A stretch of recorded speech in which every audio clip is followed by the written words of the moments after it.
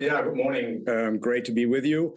We are actually very confident for the underlying demand in North America at this point. Volumes are still going okay. In other parts of the world, especially in Europe, we see some decline in residential, as we already said. Commercial, I think, is still holding up well. Infrastructure is holding up very well. And Asia, I think, is ready for a rebound. They had some tough couple of months behind them. So Asia, we're actually quite confident. Very interesting. What is that confidence based on at this point? Because we see no pivot in China on COVID zero, and we know other countries are also being somewhat affected by this this desire to push interest rates up and tighten the cost of money.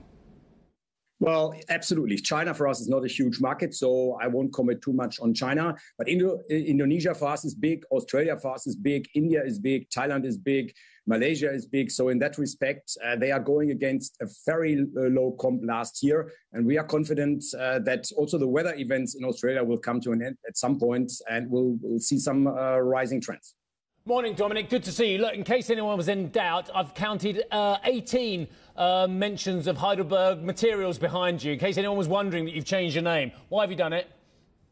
Great. We really wanted to accelerate our transformation towards the most sustainable product portfolio in our industry. And that's not only based on cement. We are less than 50% of our revenues are actually in cement, but it will be more based on concrete, aggregates and other materials around that. So in that respect, it's a massive push now internally and externally on our most sustainable product portfolio. You didn't pay the consultants too much. I never like giving them guys too much money. Dominik, in terms of these raw material costs, let me get to the really serious question here as well.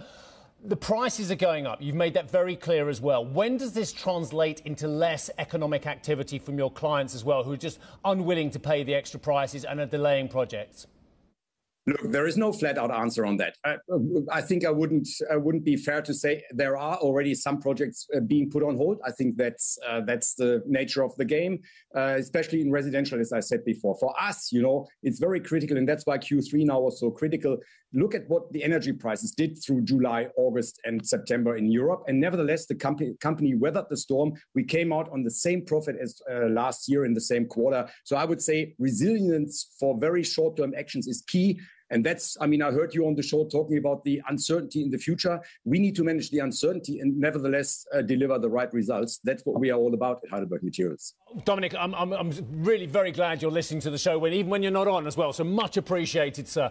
But in terms of our political masters and leaders who have made a pig's ear of a lot of things for all of us, let's be honest about it. They were too late on interest rates. They got the energy policy wrong from Europe as well. And I'm talking about all of our masters here, whether they're central bankers or politicians. Are we getting any solid guidance from either at the moment about the way forward? You've mentioned uncertain times. We've mentioned uncertain times. Do you think we're getting a steering hand? Well, we all hope for that. I'm not going to be in the camp to bash on politicians or on central bankers. I think it is a difficult job right now. We can only do our homework and weather the storm for the companies. We try to be the anchor in that storm, and that's what we are fighting for. Hi, I'm Joanna Bersecci, and thank you for watching. You can check out more of our videos by clicking on the boxes on the screen. And don't forget to subscribe to our channel for more from CNBC International. Thank you for watching.